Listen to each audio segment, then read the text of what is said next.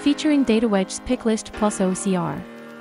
Picklist OCR captures printed text or scans barcodes in picklist mode where the target is centered within the crosshair. Text is extracted based on custom OCR rules.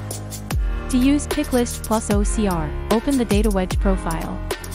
Enable workflow input and enable Picklist OCR. Select the input source and select a script.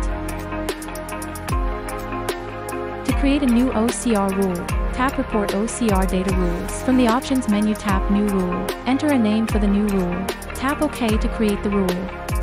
Tap on the new rule. Tap Conditions. Tap Identifier. Select or enter the desired identifiers.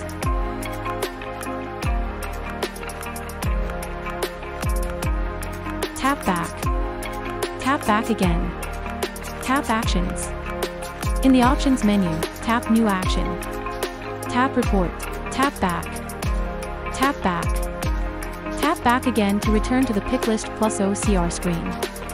Open the app and trigger a scan.